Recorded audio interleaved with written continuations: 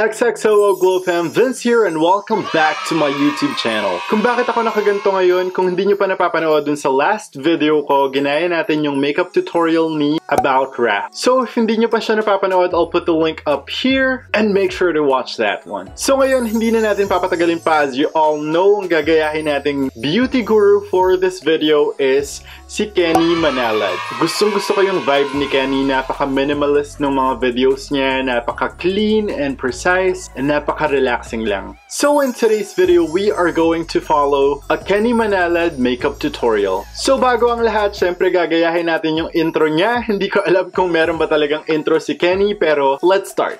Hi guys, I'm Kenny and welcome back! As you guys can tell sa me. So yun yung intro niya. Gawin natin siya.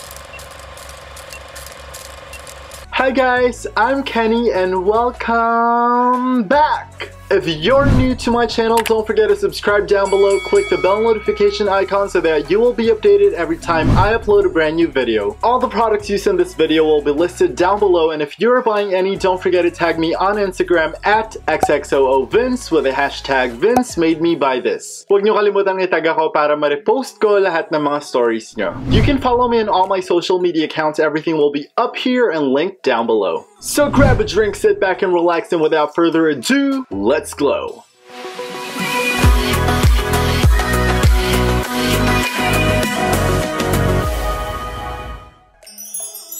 So bago ang lahat, tatanggalin muna natin tong full face of makeup natin, and we'll be right back. And we are back. As you can see, wala na tayong makeup, so now pwede na natin tong simulan. Sunod-sunod na yung mga parties, kaya naman for those of you na naghahanap ng makeup look na talaga sobrang pasabog and kapag ka ginamit nyo, pasabog na makeup look. I'm going to start by hydrating my face, and in this video, yung gagamitin ko is itong Bioscience na Energizing Water Spray. Munti ko na siyang i-spray agad pero na-realize ko na nag-ano nga pala ako, blow dry ng hair, so takpan natin siya para hindi masira. So, nag-spray siya ng mist sa face pero wala ako nung Bioscience na yon. So, gamitin natin tong Luxe Organix Skin Mattifying Mist.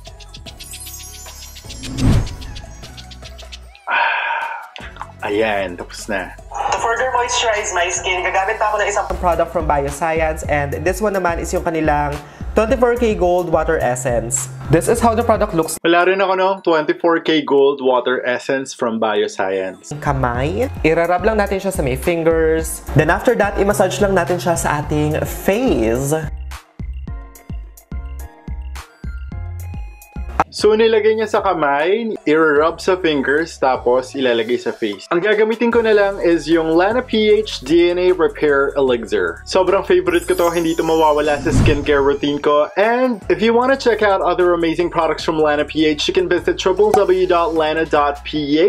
And don't forget to use code VINCE5 for 5% off upon checkout. So, lagay natin sa fingers, i-rub natin, ilagay sa face.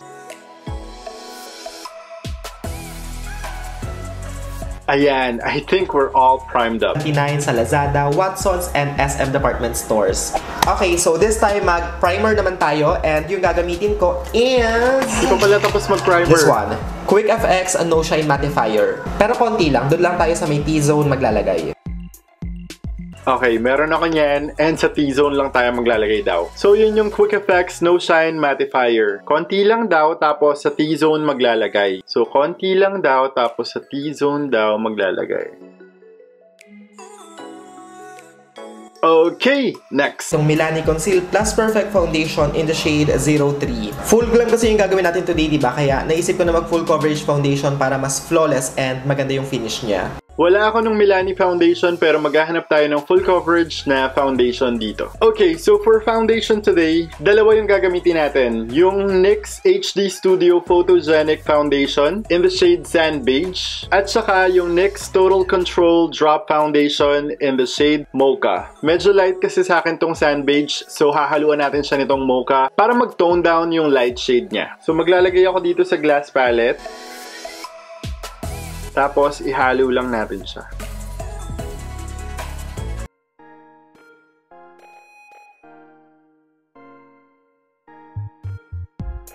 Okay, so kinamay ni Kenny, so kakamayin din natin.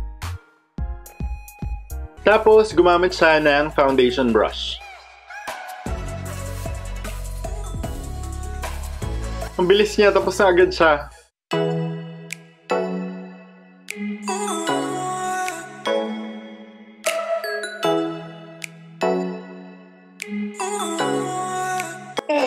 Full coverage. Ng sobrang full coverage na concealer, kaya ang gagamitin ko na lang for this video is yung aking Maybelline Fit Me in the shade 20 Sand. Kasi parang ang Meron ako ng Maybelline Fit Me, kunin natin siya. kailangan na lang natin is mag-highlight. So, eto na lang yung gamitin natin. Tsaka hindi naman natin na rin kailangan ng sobrang dami dahil nga plakado na yung foundation, di ba? So, naglagay siya sa T-zone, tsaka sa chin. So, I'm using the Maybelline Fit Me Concealer in the shade Medium.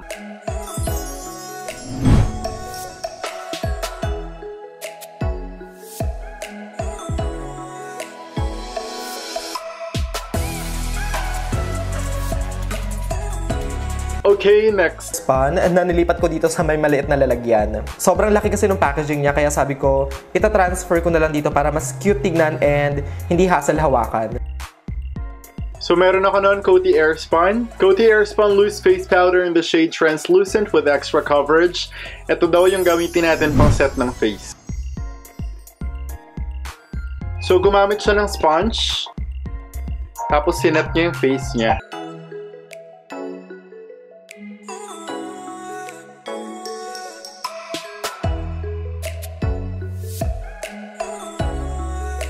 Powder brush and i-brush off nyo yung excess na powder. Yung dito sa may I-brush off daw natin yung excess powder. Excess powder. Dito sa may under eye, hindi ko muna tatanggalin guys kasi di ba mag-eyeshadow pa tayo. Para kapag may fallout yung eyeshadow, mas mabilis siyang tanggalin and hindi kumapit sa foundation. Ayun, wag daw muna natin tatanggalin yung sa under eye para may sasalo ng fallout. May sasalo ng mga na-fall. Alam mo kung bakit ka na-fall? Umasa ka kasi. Alam mo yung tawag sa'yo? Sumera. Charot. Para naman sa aking bronzer slash contour yung Teka lang guys, I think nakakilay na siya. So, magkilay na tayo. Bago pa niya ata simulan yung video, nakakilay na siya. So, magkilay muna tayo. So, for my brows, I'm using Brows on Fleek in the shade Dark Brown.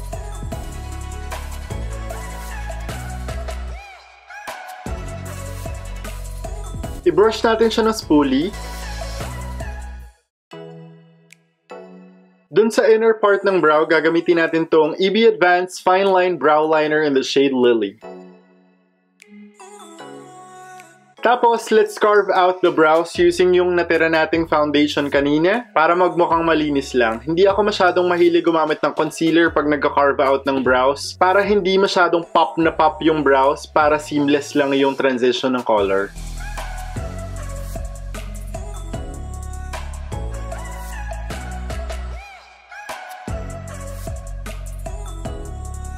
Ayan, meron na tayong kilay na malupit. So now, ituloy na natin to. Yung gagamitin ko is itong Sansan High Definition Face Sculptor. So ayan, kunin lang natin tong shade na to, tapos i-top off natin yung excess. Then after that, ang gawin natin is i-brush lang natin siya sa may outer perimeter ng ating face. So wala ako ng Sansan na bronzer. So yung gagamitin natin is yung Vice Cosmetics Outer Contour in the shade Porshur.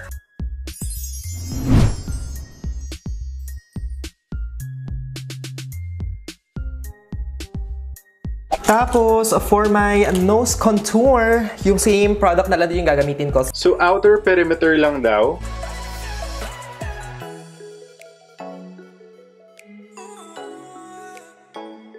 Nose contour, yung same product na lang din yung gagamitin ko since hindi naman siya sobrang warm. Medyo may pagka-neutral kasi siya.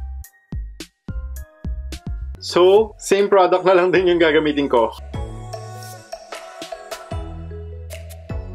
Shoutout dun sa asong tumatawid sa labas, tsaka sa langaw na palipad-lipad kanina pa. For the eyes, ang gagamitin nating eyeshadow palette is itong Vice Cosmetics BT21. And for my wala ako ng Vice Cosmetics BT21. transition, ang gagamitin ko is this brown shade. Pick up lang. So, yung brown shade na ginamit niya is parang deep na brown na medyo merong orange na undertone. So, ang gagamitin natin is yung Skin Eyeshadow Palette as usual. Okay, since ito yung palette na gagamitin natin, for my transition, I'm dipping into the shade Sure dahil ito yung pinakamalapit dun sa ginamit niyang transition shade. Tapos, ang gagawin natin sa may shade na to is ilalagay lang natin siya sa may hollow ng ating crease. Gawin muna natin yon. Ilalagay natin siya sa hollow ng ating crease.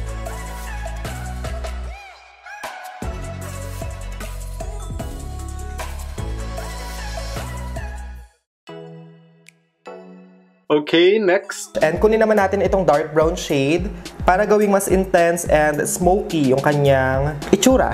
Tapos dito naman sa may shade na to, ang gawin natin is i-focus Dark brown shade. So, ang nakikita kong malapit dun sa color na yun is yung Class. focus natin siya sa may outer part and sa may inner part. In fairness sa may eyeshadow palette na to, no, sobrang ganda ng pigment and color selection. Outer part lang, tsaka inner part. Let's go!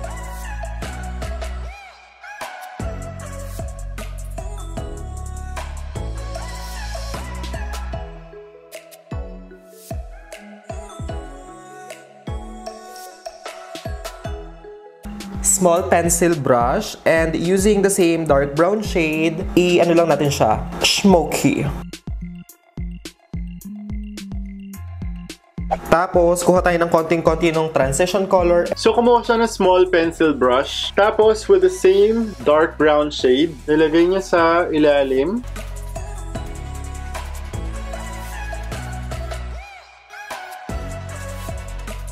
Tapos, sabi niya, with the same transition shade, so kuha tayo ng transition shade, isa-smoke out natin.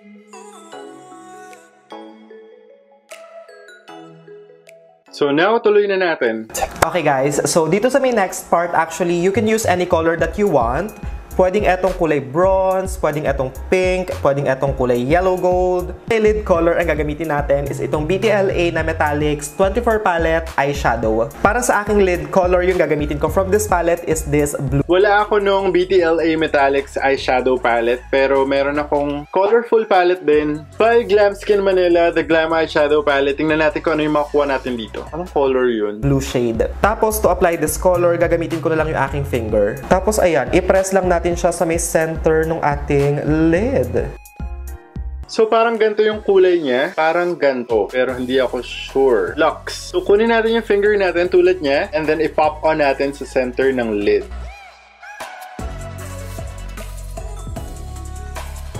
Kabog ng kulay. Maganda siya guys. Oh my god. I am obsessed! Tapos, kuha lang tayo ng maliit na pencil. And ang gawin natin is, i-blend natin siya ng konting-konti.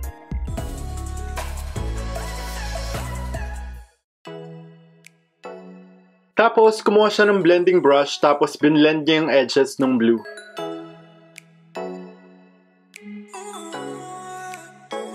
Okay, tuloy tayo.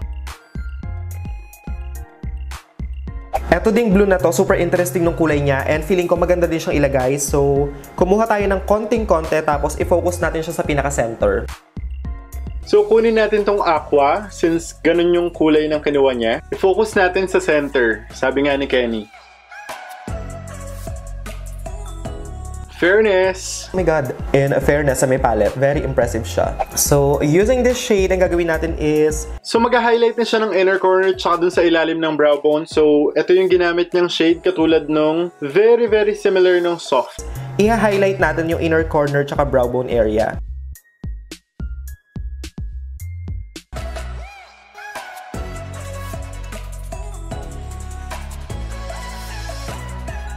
Okay, let's go! For my blush, I'm just gonna go back dito. Nagtanggal na pala siya ng bake. Kanina pa yung bake natin. Tanggalin na natin siya. Dito sa may Sansan palette and yung blush na lang dito yung gagamitin ko. So medyo pink yung blush na ginamit niya. So maghahanap rin tayo ng pink na blush. So yung pink na blush, meron ako nitong Gosh Cosmetics Multicolor Blush. So gagamitin natin tong pink na pink.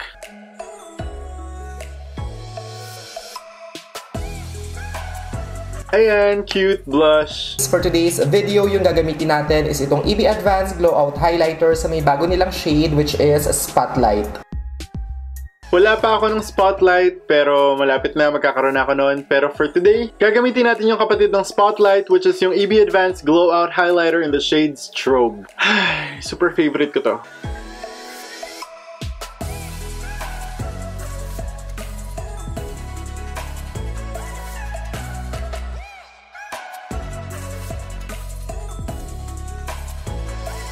Okay, next na. And for today's video is itong Jeffree Star Liquid Lipstick in the shade Gemini. Wala akong Jeffree Star Liquid Lipstick.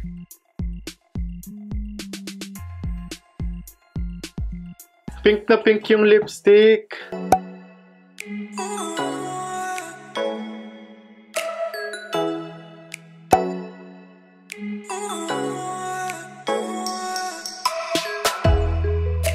Okay, mascara, lashes, and liner are on. Mag-gloss lately, so yeah, patungan natin. So ngayon maglagay tayo ng gloss. For that, I'm using the EB Advanced Vinyl Lip Gloss.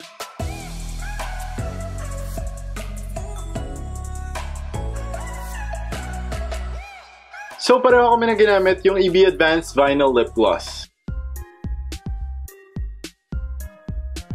Ayan, umaura na si Kenny. Umaura na rin tayo.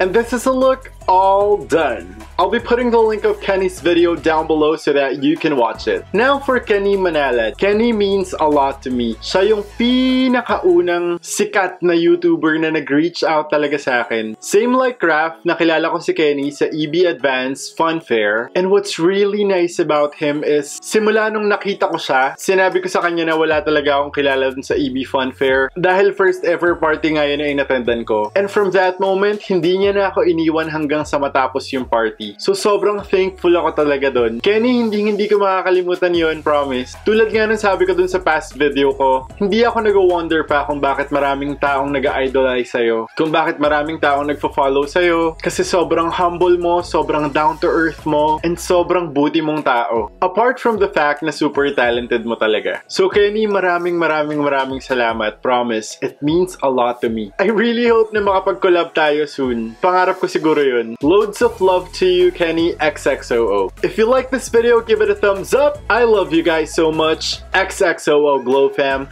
And I'll see you on the next one.